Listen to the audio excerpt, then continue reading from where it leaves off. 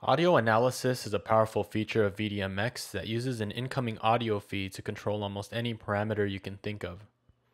We'll be showing you a workflow and techniques to make your visuals audio reactive by setting up presets to drive parameters using low, mid, and high audio frequencies. In the Workspace Inspector, click on the Plugins button, and then click on the plus button to add audio analysis. So we'll drag this audio analysis tab over to an existing tab I have on the bottom right here. Make sure it's on, which it currently is, and right click on the window itself to choose what your audio input will be. I'm using a USB audio interface as my source. And now that you have audio coming in, what you can do is add additional filters. And you do this by going to the Workspace Inspector and clicking on the plus button. And you can add as many filters as you want. Alternatively, you can right-click on the audio analysis window and add filters that way. Since I'll be working with low, mids, and highs, I'll go ahead and remove these extra filters. So at this point, you should be receiving audio as shown by the blue waveform in the audio analysis window here. In the Workspace Inspector, there are some values you can manually adjust for each filter. First, let's rename our filters. I'll name them lows, mids, and highs. And this will help you easily reference these when you start linking them to parameters. So in the inspector here, there are some values you can manually adjust for each filter. Under frequency, you can manually input the frequency, or you can just click and drag on the filter itself in the audio analysis window. Width is how wide of a frequency range you'd like to pick up per filter.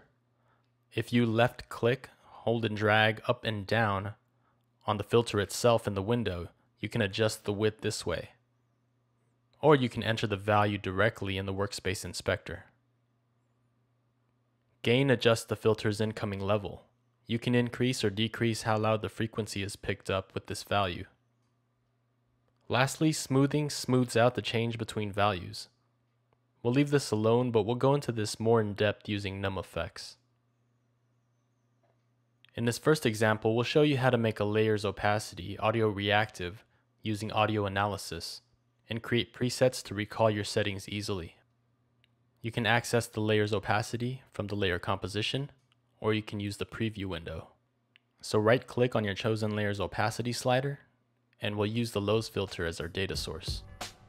Right off the bat, you'll see that the layer is flashing on and off with the low frequency. Slide the low filter to locate the low frequencies you want to trigger the opacity with, and adjust the overall gain or signal input level to ensure your parameters are being affected.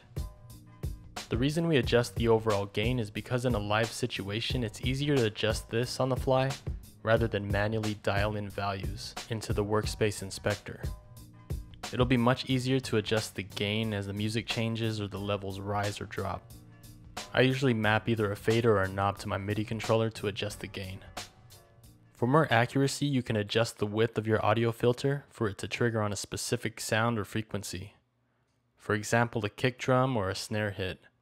To easily adjust the width, you can click and drag on the filter itself. To get a sense of how your values are being affected, pay attention to this red meter here to see how hot your filter levels are, and adjust the gain until you're satisfied. If you need to save on some processing power, you can close the audio analysis window by clicking this X right here. Or you can do what I do and just have another tab loaded right next to it, and you can just hide it when it's not in use and switch back to it easily. Now I'll be creating presets for my lows, mids, and highs filters to affect the opacity of the layer. Shift click on the opacity slider of your layer. Right now you can see that it's receiving values by the low filter in the audio analysis. So let's create a preset for the lows by clicking on the preset button right here. Click on the plus button and let's rename this to L for lows. Now you'll see the L show up next to the opacity slider, and this can be triggered by clicking on it. Next, let's set the mids and highs presets. Shift click on your opacity slider, then click on the receive button. Uncheck the lows filter and click on the plus button. Then click on the arrow and choose the mids filter as your data source. And under presets, we'll add another preset and rename this to M for mids. And we'll go through the process one last time for the highs. So click on receive, Make sure mids are unchecked. Click on the plus button and choose the highs filter as your data source under audio analysis. We'll create the preset by clicking on presets, hit plus, and we'll rename this to H for highs. I like to create one last preset which resets the slider to 0. Click on receive, and what we'll do is make sure that none of these filters are checked so that we can regain control over the slider, especially if we plan to transition to another visual. So uncheck, click on presets, then plus, and we'll name this one 0. In case it isn't, make sure your opacity slider is set to 0 before doing this. Now that we have all of our audio analysis presets, let's trigger them to see them in action. So if you click on 0, your slider will reset, and you'll have manual control over the slider values again. So if we click on lows, you'll notice that the opacity is now being affected by the low filter. This is the mids preset. Now the opacity is being affected by the snare hits of this track. And lastly, we have the highs filter. So these high frequencies are affecting the opacity now. Alternatively, if you want to retain control over your opacity slider at all times, what you can do is add an effect instead. And you can choose something like the exposure adjust. And what you can do is create the audio analysis presets on this parameter here so that it adjusts the effect rather than the opacity slider itself. Alright, so now let's go ahead and smooth out our audio analysis using num effects. Think of num effects as effects that are applied to the values or numbers coming from your audio analysis filters. So essentially we'll be smoothing out this data. I'll be focusing on the two num effects, smooth and fall.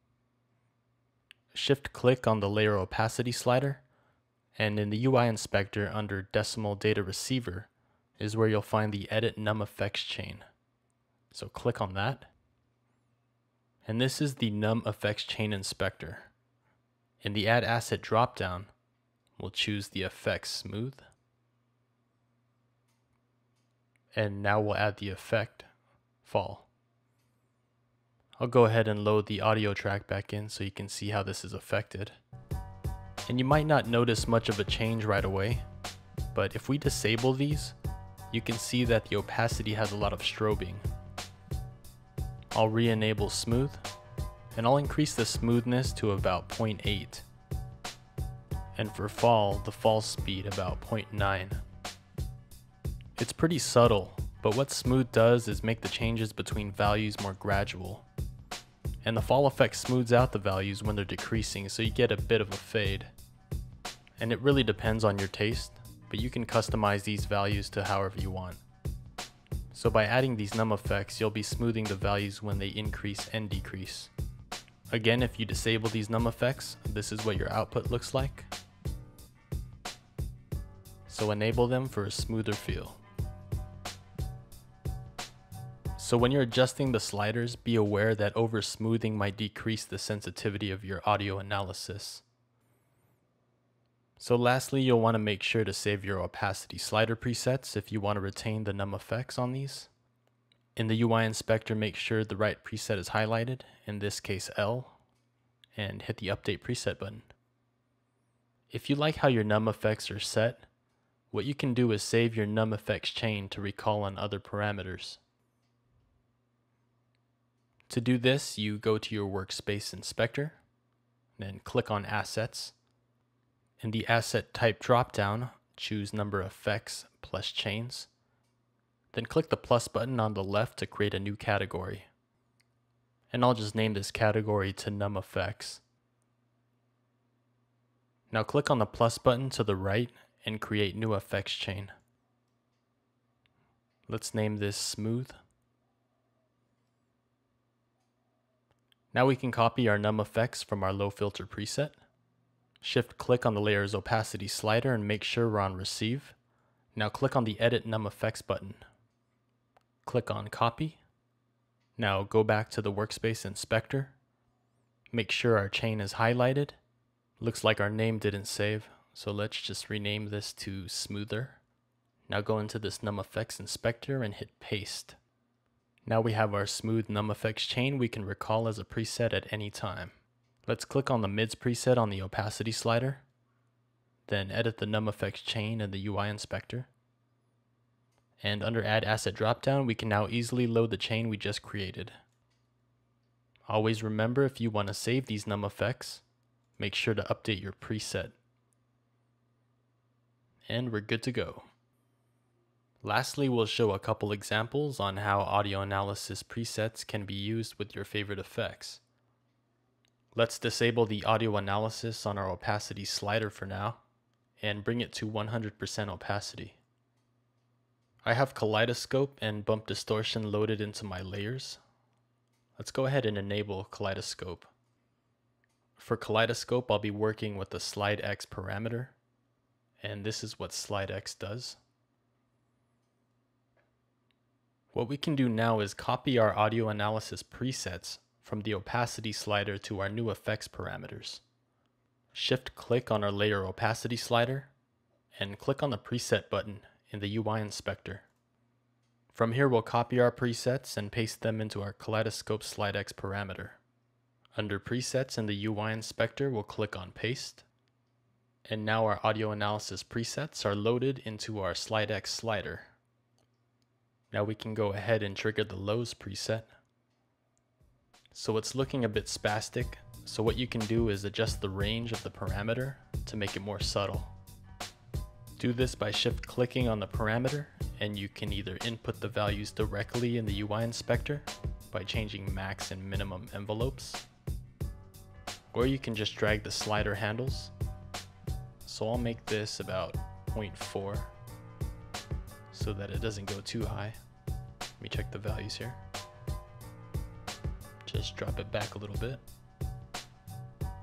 Alright, that looks much better and it's not as active as before. Now if you want, you can update your preset to save the slider's range values. So since we loaded our audio analysis presets from our opacity slider, our NumEffects chain from earlier should be saved. Alright, now let's do the same with the bump distortion on layer 2. I'll just bring this one down a bit and bring layer 2 up. First I'll adjust the radius to about 0.5 under bump distortion.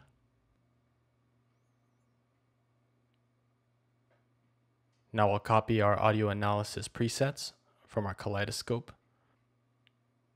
So make sure you're under presets and click on copy. Next I'll paste it to the level parameter under bump distortion. So now that we have it pasted, let's go ahead and enable bump distortion. It's already triggering the level using the low filter preset. So let's adjust the slider's range values next. This time I'll input them directly into the UI inspector. Looks like the minimum slider value was adjusted, so let's just enter a max value of about 0.35. Now I'll drag the slider's minimum value to about 0. And it looks great. The visual is now responding to bump distortion using a low filter preset. And you can also see that the NumEffects smoothing values are adjusted and making the motion of this bump distortion a lot cleaner. And there you have it, audio reactive effects that are easy to trigger with presets. With these techniques, you can create and tweak effects parameters to your heart's content and have them react to whatever audio frequencies you choose. Just remember to adjust the range of slider values to dial in on the look you're going for.